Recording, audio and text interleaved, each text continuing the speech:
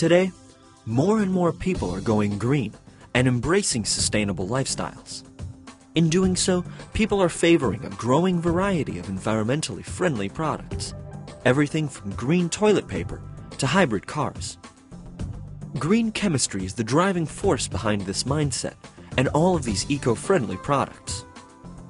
Green chemistry involves new ways of making products with less water, less energy, with processes that use less toxic chemicals and produce less waste. 3 scientists have quietly made a major advance in reducing the need for those chemicals in the production of gasoline. People in the United States alone burn an ocean of gas, almost 400 million gallons each day. Clearly, greener gasoline could be important in fostering sustainability.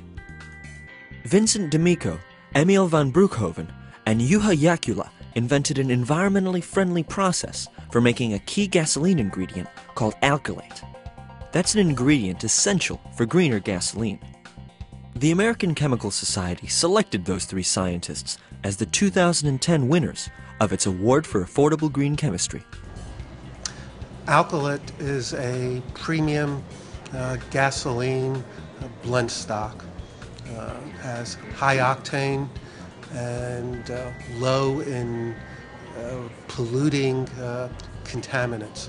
So it's a highly valued component of gasoline. Alkylate improves the quality of gasoline by improving its octane and making it cleaner burning. For years, scientists have sought better ways of making this clear, colorless liquid. But why? Because its production takes billions of gallons of liquid catalysts based on hydrofluoric acid or sulfuric acid. Hydrofluoric acid is extremely toxic. Leaks can form clouds that pose a potential health threat. Sulfuric acid-based catalysts are highly corrosive. Once used in a refinery, they must be transported off-site for regeneration so that they can be later reused. Now, these American Chemical Society awardees have found an answer: solid catalysts. And for a long time, researchers have been looking at new technology which was not using these corrosive, toxic acids. Especially hydrofluoric acid is a toxic material. If you have an average unit in a refinery, you need about 200 to 400 truckloads of sulfuric acids to keep it running. You produce a lot of spent acid.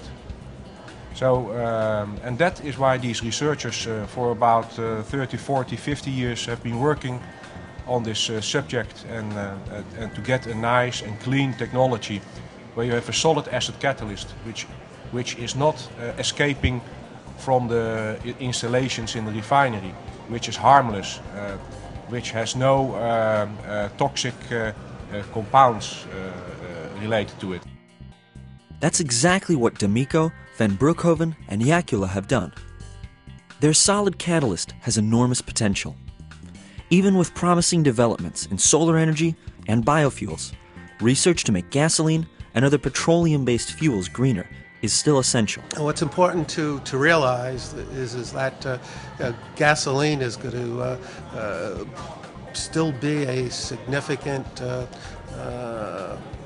source of fuel for transportation, and even though there will be a growth in the biofuels industry, there's also the potential for the biofuel-derived material to be converted into alkylate. So the technology does not only apply to conventional refineries, but also for the potential biofuel production of the future.